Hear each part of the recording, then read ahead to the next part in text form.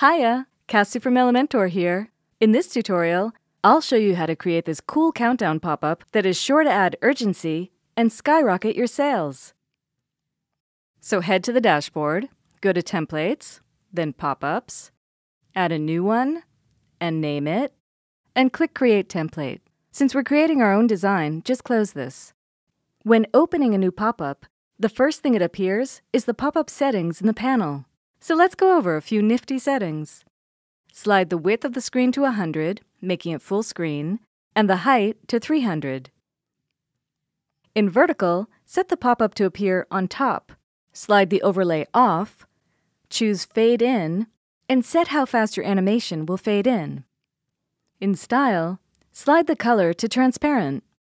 Turn off box shadow, and set the size and position of the close button. You know, that little X. To let the design breathe a bit, add some space around the entire pop-up. In Advanced, set the padding to 30 pixels. Now let's get into the nitty-gritty of designing it. Add a section with 4 columns. Set the content position to the middle, and in the Style tab, change the color to gray. Drag in a headline and type your title, and adjust the font size and wait.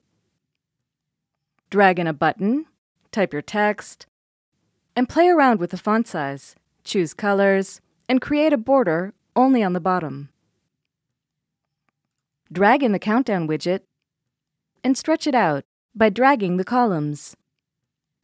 Under Type, set Evergreen Timer. This means that every user starts fresh from the beginning of the timer when they land on the page. Set the timer to 24 hours, and define what will happen after actions expire. Hide the whole countdown timer. Here, compose your message.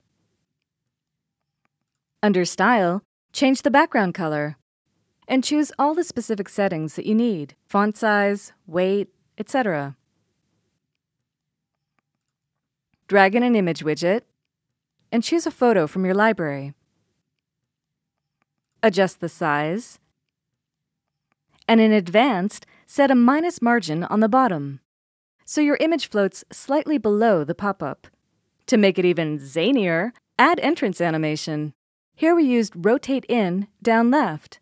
To make a pair, copy-paste what we just created, then swap the image.